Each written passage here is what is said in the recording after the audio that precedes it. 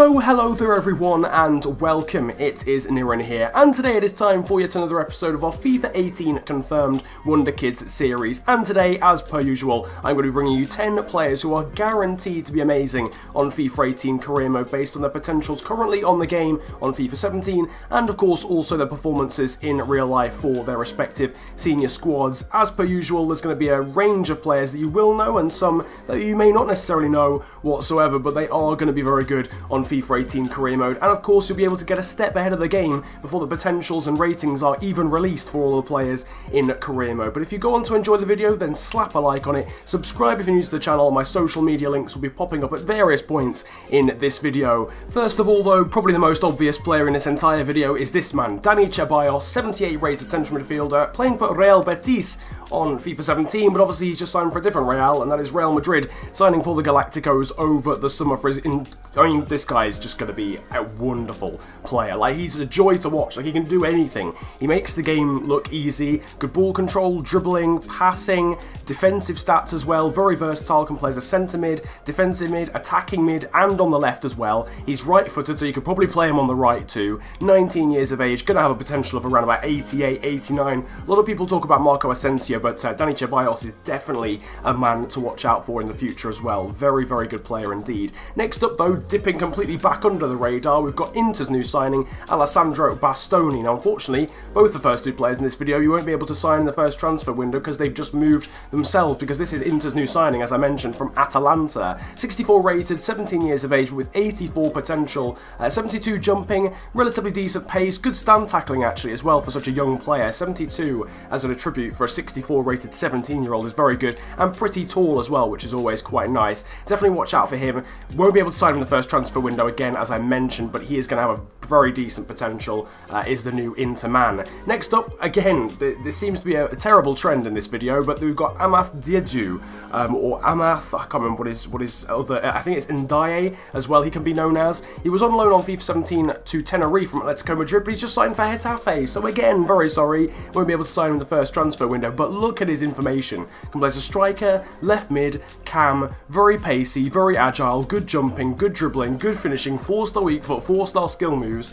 It's just endless. Like, and he's got 86 potential. Like, what more do you want from the kid? Like, he is very, very good indeed. Got very, very good information, good attributes, and he's probably going to be one of those players that you really, really enjoy using. So after the first transfer window, definitely check him out. Jeisson Vargas, though, is next up, and we've got another very pacey player here. 69 rated left winger from Chile. High attacking work rate, but low defensive. That's not too much of an issue. I've actually used this guy with Inter career, and his defensive work rate is actually pretty decent. I don't know why it says low. 3-star weak foot, 3-star skill moves, 81 acceleration, 82 sprint speed, 81 agility, and 84 balance. So his best attributes, good dribbling, short passing, and shot power as well. So back to the defensive side of life next, and we've got Issa Diop, the Toulouse centre-back, 76 rated. I think again he's a player who's already got very good potential on FIFA 17 because of his performances in Ligue 1. A very high rated player over in France is this kid, but still playing for Toulouse. I think a relatively mid-table side over in Ligue 1. His best strengths are, interestingly, strength, which is 86, 84 on his jumping as well, very good defensive stats,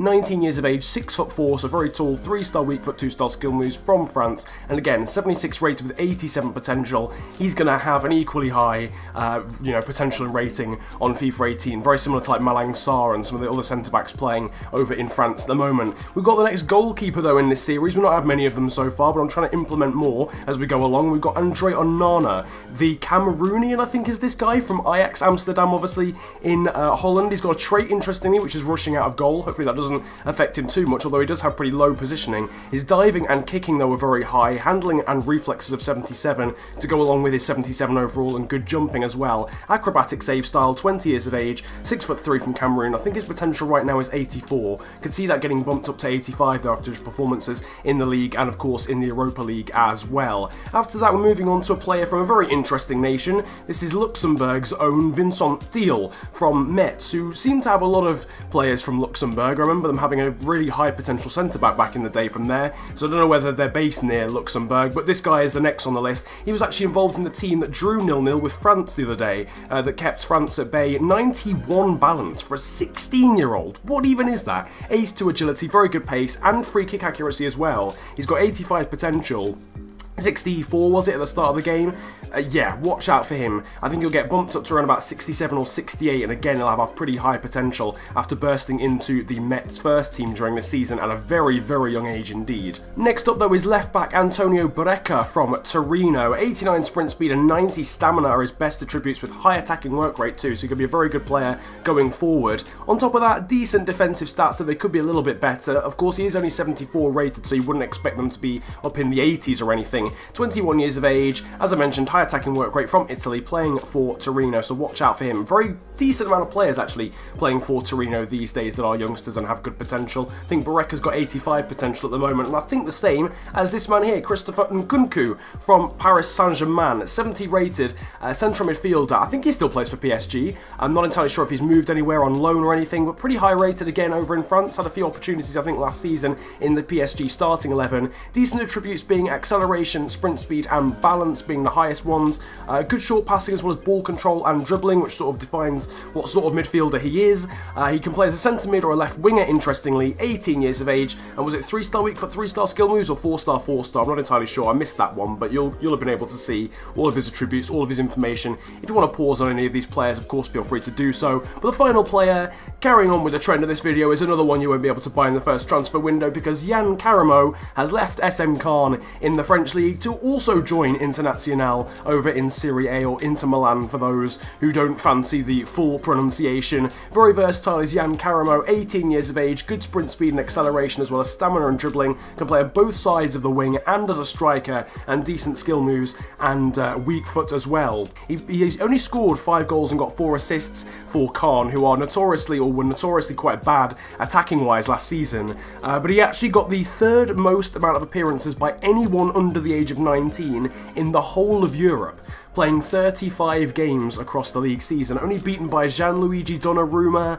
and there was one other player from, I think, Spain. And those were the only 2 players that played more games than him of that age bracket, so very, very interesting indeed. He's going to be a very good player on FIFA 18, but again, you won't be able to sign him in the first transfer window because he is Inter's new number 17. So now moving on to the players that you absolutely have to try during FIFA 18 career mode. These are the ones to watch, the players that I would really, really recommend out of these 10 that you sign if you're using any team at all that has, you know, any kind of money. Obviously, you won't be able to sign these guys if you're Yeovil Town. I don't think you'll be able to sign any of these players if you're Yeovil Town. But if you're even just using like a mid-table Barclays Premier League team or even a lower-end EPL team, you'll still be able to buy some of these players. And first of all, we've got Vincent Thill of Luxembourg. This guy really is the future of Luxembourg, and the past and the present. I mean, there's not really been any players from Luxembourg before that you can even compare this kid too, but breaking into the first team of Metz at 16 is a very impressive achievement given they're in the top tier of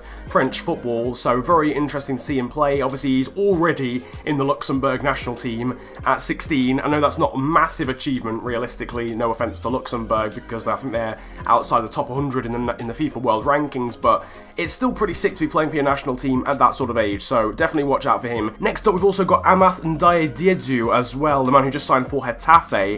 12 goals in 35 games in the second division of Spanish football last season for Tenerife. Very good goal scoring record, very good season for him, and Getafe have got a very good player on their hands with very good potential, so definitely watch out for him. And remember that he's got like 4-star weak foot, 4-star skill moves, high on his attacking and defensive work rate, good pace, good dribbling, good finishing, all sorts of stuff on his information and attributes that will make him a very fun player to use. And finally, on top of that, we've got Christian Nkunku from PSG, who is simply involved in this list because he's going to be pretty cheap. He's got a good potential, he should be about 72 or 73 overall, but because he plays for PSG and he's not necessarily high up in their pecking order, you could probably snipe this kid for about 4 mil in terms of, or 5 million in terms of price. I don't see him being any more expensive than that, so he's going to be maybe a bargain buy based on the fact that he's playing for a team that aren't exactly going to have him as a key asset to the squad. So watch out for all of those guys, Vincent Thill, Amath Ndiaye Diédhiou, and also Christophe Mustafa, and Kunku